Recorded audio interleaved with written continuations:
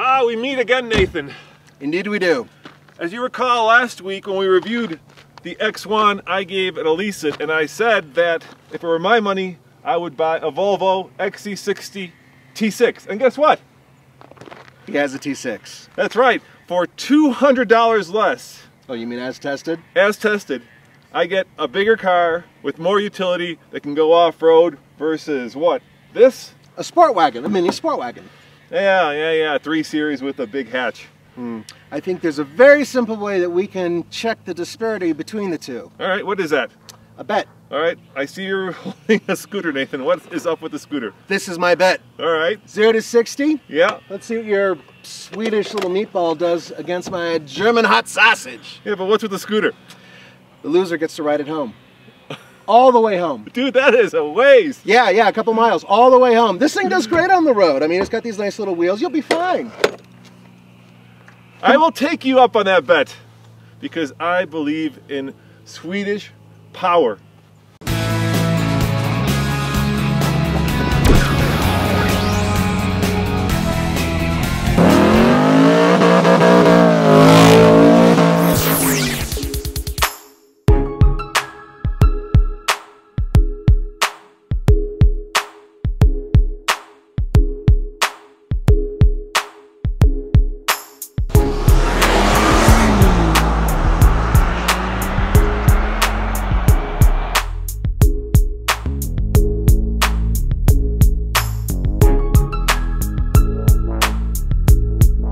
Nice Swedish meatball, Roman, but do you have a 6-cylinder engine? Yes, Nathan, I have a 3-liter T6 engine, as you can tell. Oh, I was hoping it would be a 5, but do you have a twin scroll turbo? I do have a twin scroll turbo, as a matter of fact, and I have 300 horsepower. Do you have 300 horsepower? Yes, I do. I have 300 horsepower, and I've got 300 pound-feet of torque, so there's a little bit of slap down right there on you. Nuh-uh, I've got 325 pound-feet of torque, which is what 0 to 60 is all about. That is why you are riding that scooter home. Yeah, but do you have a 6-speed automatic transmission? I do have a 6-speed automatic transmission. I thought that would be 5 too. All right, do you have all-wheel drive? Of course. Of course he does. I have all-wheel drive. All right, I guess we're gonna have to settle this on the road. Well, I have all the faith in the world of my Swedish meatball versus your Bavarian schnitzel there. Now don't get me wrong, I like the X1, but the problem is it's just too expensive. For $48,000, you don't get a lot of, well, car for your money. In fact, this Volvo will go off-road, the X1 won't. And if you're interested in that review, check out tflcar.com because we've taken this guy off-road and it was phenomenal. Not only that, and here comes Nathan, of course. Not only that, but this car has 19-inch wheels. Nathan, what size wheels are on your BMW? 18 wheels schmeals. Here's the thing. My car is like a little athlete. It likes to go around corners. It's like a rodent, you know. It just goes really fast around corners. Yours doesn't. No matter what. I understand the point of a vehicle like this. However, my vehicle is a premium, small sports wagon. Think of it that way. Yeah, but my wife loves this car. Unfortunately, she who must be obeyed likes it too.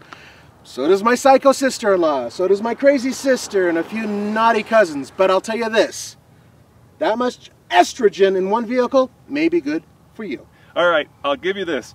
In a straight line, this car is wonderful. When you take it into a corner fast, it's too tall, it gets a little wobbly. But you know what? That doesn't matter. For 90% of the time, when you take it off-road, when you take it in the snow, when you take it on a road trip, there's more room, there's just more utility, and that's why I would go with the Volvo all day long. It's going to be really funny when I kick your ass going 0 to 60, because then you're going to start saying, well, you know, maybe I should have thought the other way around. Hey, get your scooter leg ready. Let's go do it.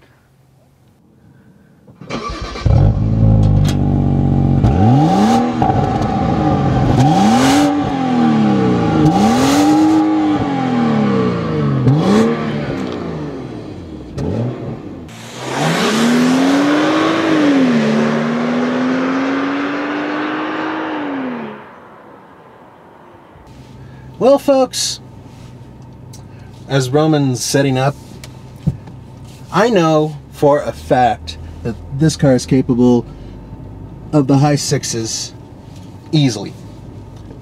And it's just me this time because, well, we don't have an extra cameraman today. So, we're going to do 0 to 60 High altitude, but it shouldn't make too much of a difference. Let's just see if I manage not to screw it up. Here we go. This thing is really nice off the line. Smooth. Well,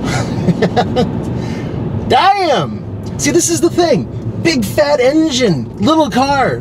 It's the same thing that works in muscle cars. The reason I'm saying that? 0 to 60 in 6.1 seconds.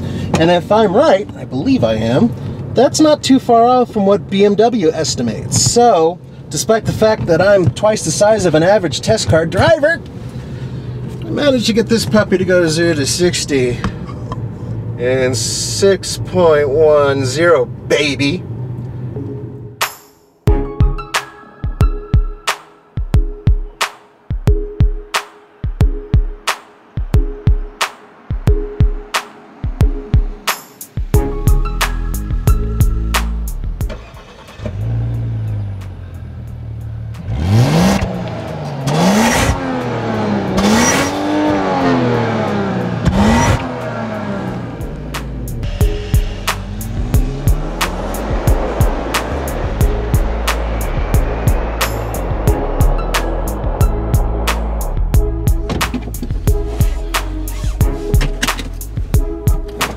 Alright guys, I got a long way to scooter if I lose this.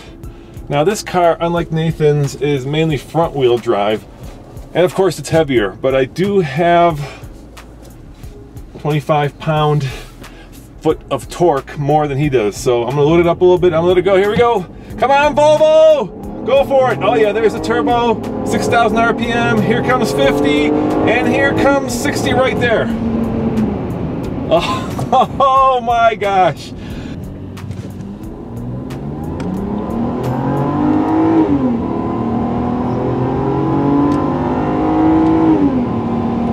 Now, Nathan went in 6.1 and I went just a second over.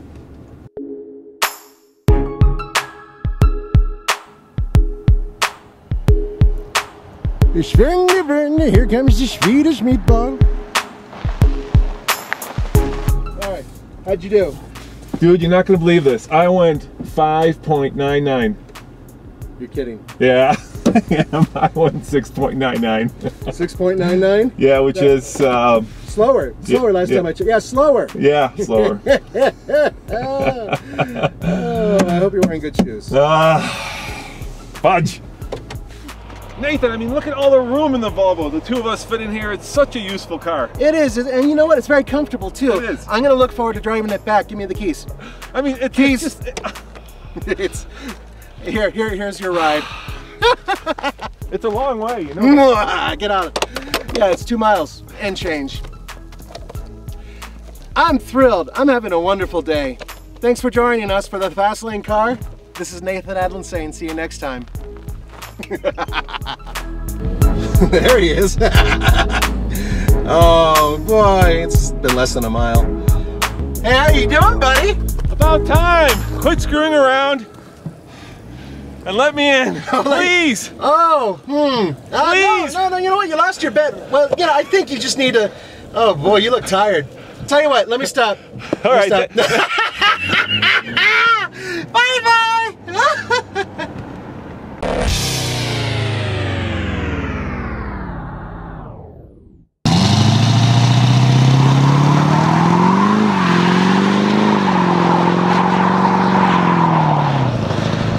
All right, Nathan, here we go. Now, when we did this without the aftermarket exhaust, it was 9.8 seconds to 60, and our little decimal meter here read 73.6. So let's see if it's louder.